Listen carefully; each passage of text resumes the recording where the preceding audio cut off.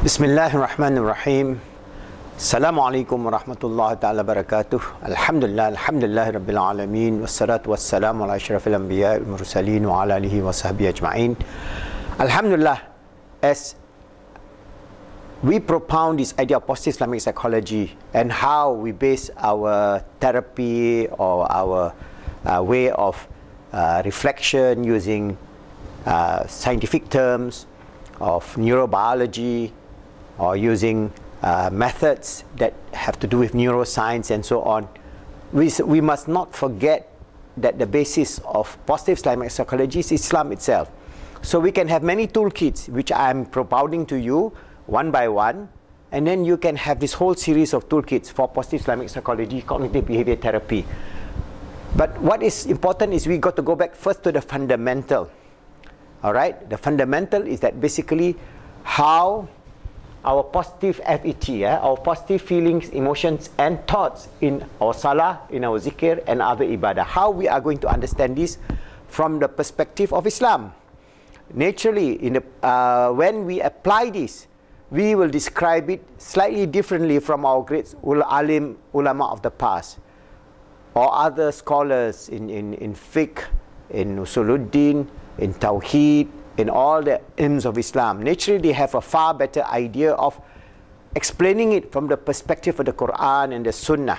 I'm giving you an overview so that we don't be lost in this glamour of just using just neuroscience only, because in the modern world, people who are psychiatrists or psychologists, they become arrogant. That everything that exists, whether peacefulness, calmness, acceptance, surrender, submission, forgiveness, they use those terms, but they deny the Creator, they deny Allah. Or they may even use the term, or all this come from the intelligent universe. So, seek from the intelligent universe. May I ask, who is that intelligent universe? All right, you can change the term, but if you want to evade this whole reality that we are bounded by, in Islam, by the belief and the submission to Allah subhanahu wa ta'ala. So I'm going to explain to you this whole idea of how we can fortify our feelings, emotion and thoughts in our salah, in our zikr, in our remembrance of Allah, in our other ibadah. First, understanding the fundamental idea of the basic principles. You can never get out of it. So whoever teaches you anything outside that realm, then you have to be a little bit skeptical, because as I say, this idea of our salah, our zikr, our ibadah is all within the framework of Islam and has been taught by our great from Rasulullah sallallahu alaihi wasallam to his sahabas, to the tabi'in, to all the great scholars that has developed many approaches that bring us closer to Allah subhanahu wa ta'ala.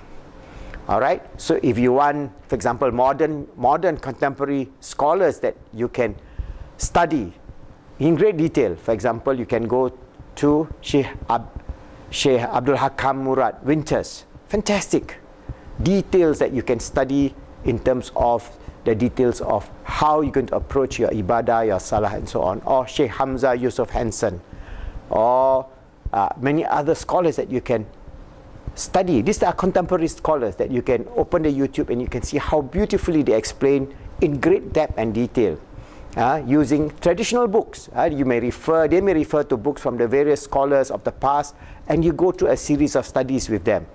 And inshallah, you'll find that those detailed explanation is so deep and so intellectually sound and so true that it will bring you to tears to understand how deep is this ilm that Allah subhanahu wa ta'ala has bestowed upon this ummah.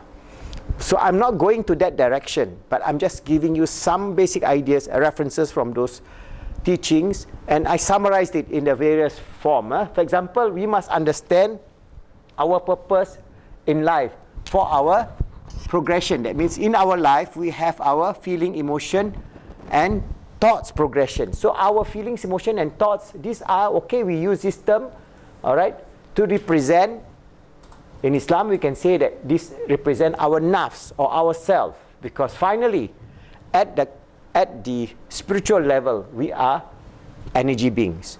At the quantum level, we are energy beings. So we have feelings, emotion, and thoughts. All right? But this, as I say, need a lot of discussion, but we are not directing to that direction. We're directing to how we understand first our purpose in life, and how in doing so we progress to become a true mu'min, a true Muslim, and how we can then help others to achieve peace, happiness, and success in this world and the hereafter. So our basis always in the Quran, Allah start with taqwa. You have many verses.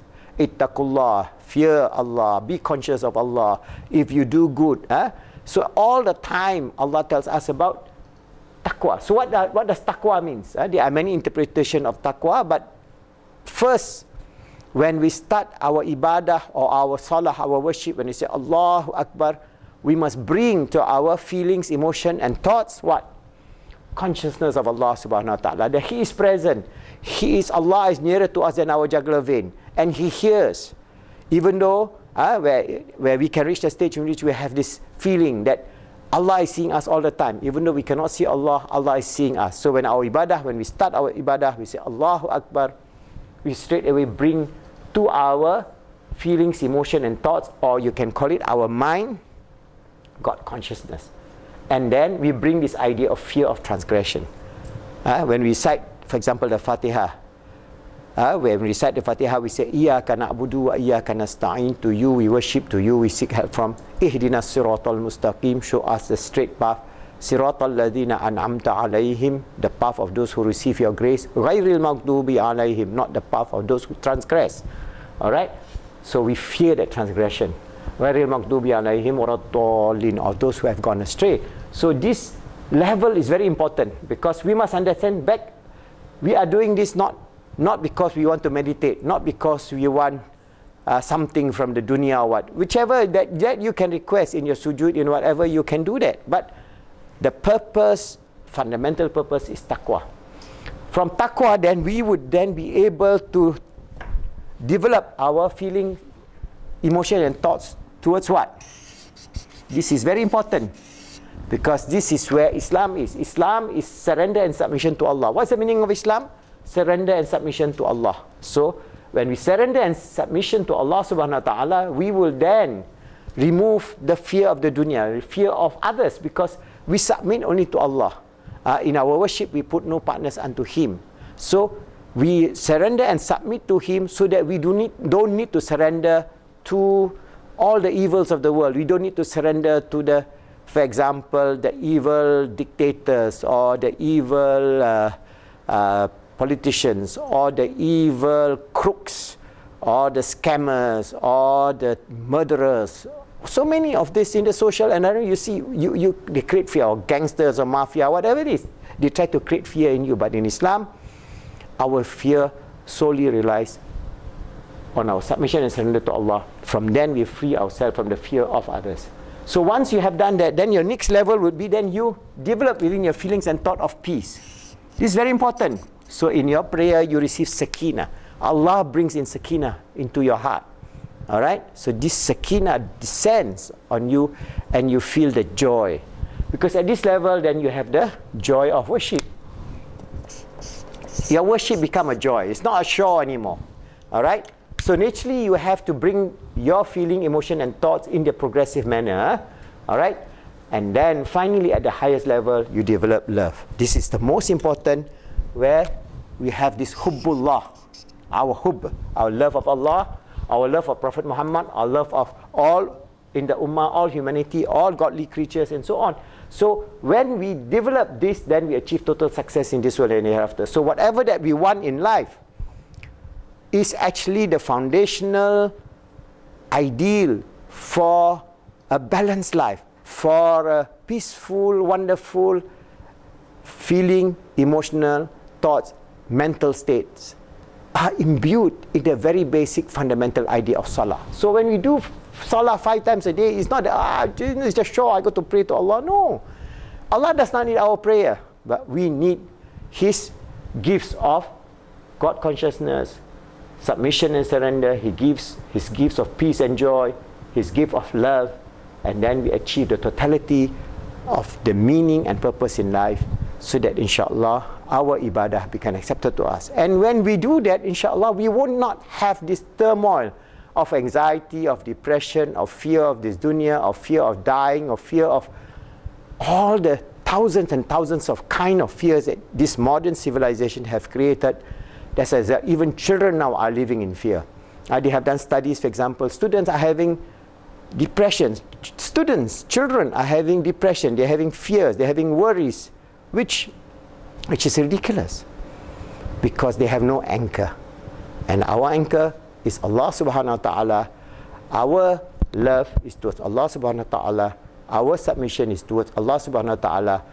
We seek the joy of salah, the joy of zikr, the joy of other ibadah in our submission to Allah subhanahu wa ta'ala, in our love for Allah subhanahu wa ta'ala, to receive His descent on His mercy and mercy and mercy of endless sea of mercy that from Allah subhanahu wa ta'ala descends upon His goodly creatures in this world, and only to His goodly creatures in the hereafter.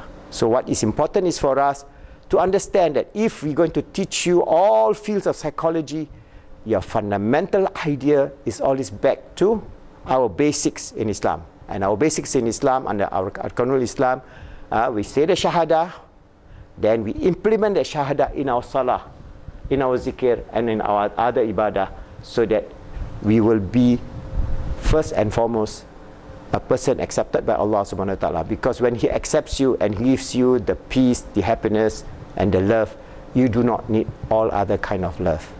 So this is the basis in which I want to bring in, because I'm going to give you other toolkits.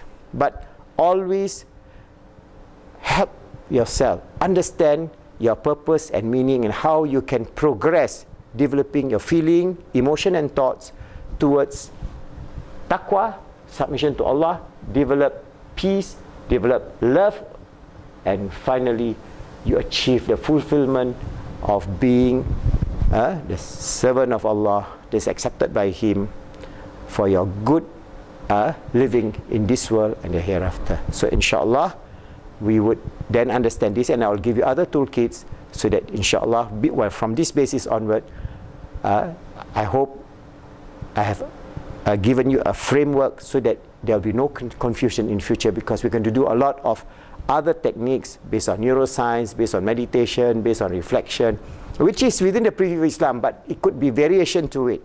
And those things are something that you can implement in your life, inshallah, with the grace of Allah. Thank you.